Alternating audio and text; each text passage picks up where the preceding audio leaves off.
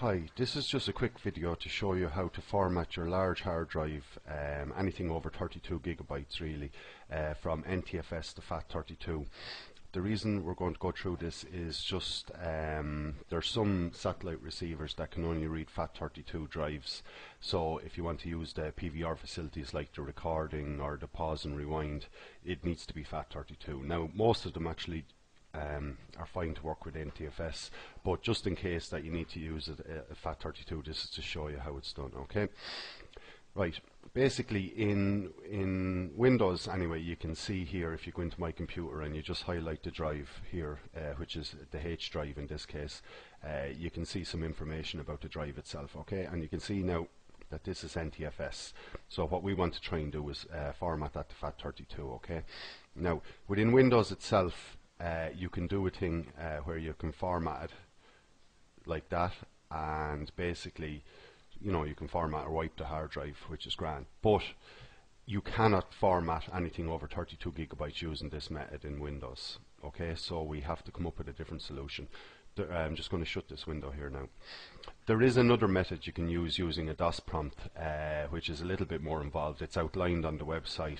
It does take a long time to complete because it actually does a full format on the drive rather than a quick one. So this video here now is going to show you basically how to do a quick format to FAT32. Okay, so I've already opened up this program here called CompuApps Swissknife, and it's version 3. Okay, this can be downloaded from the internet. If you go somewhere like download.com, you can download Swissknife and you can get the free version here, and this will enable you to format your drive to FAT32 fairly easily. Okay, so when it opens up, it'll open up something like this, as you can see here on the screen, and give you some basic information about your drives and things like this. You can see here that the primary master is already highlighted, and that's your C drive and Ntfs.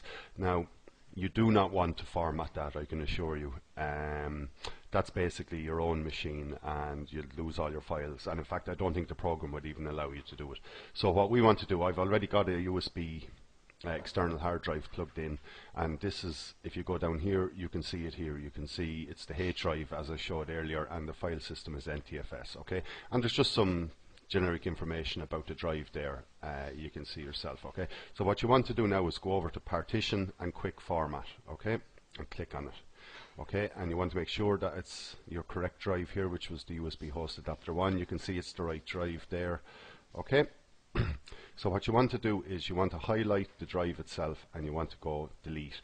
This is just going to delete whatever's on it, and it'll just you'll see it yourself anyway. Okay, so we just want to delete. Are you sure you want to delete the selected partition? Yes. Okay, so that brings it down. You can see it's all free space. There's no partition on it at the moment, and that's fine. So we're just going to change the volume label, which is just what the drive is called. I'm just going to call it my drive. Okay, and what we want to do is we want to set the partition to FAT32, or the file system to FAT32 I should say. You do not want to make the partition active. That would be if you just wanted to use your drive or your hard drive as a boot device, but you do not want to do this in under these circumstances. Okay, so you can leave that unticked, and it's a primary partition type. Okay, and you'll see here format type, it's a hard drive format, but that'll be ticked by default. Okay, so what you want to do when you've all that set, then just follow the mouse and go down and create. So you'll see this is fairly rapid now. It takes a very short amount of time, and once it's done, then you'll see up here it's the primary drive. The volume label has changed to my drive, and the file system is FAT32, and the status is it's been formatted. Okay, so what we're going to do is we're actually going to kill this window.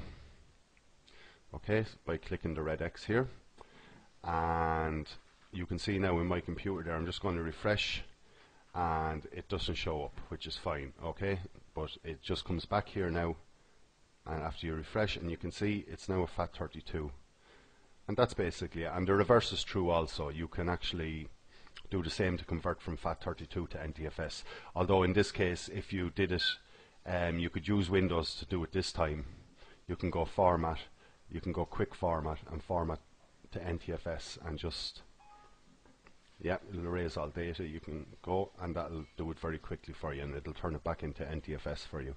And that's it basically from beginning to end, how to format a large hard drive, anything over 32 gigabytes from Ntfs to FAT32 and back again. Okay, and you can see there actually now it's changed back to Ntfs after I formatted. Okay.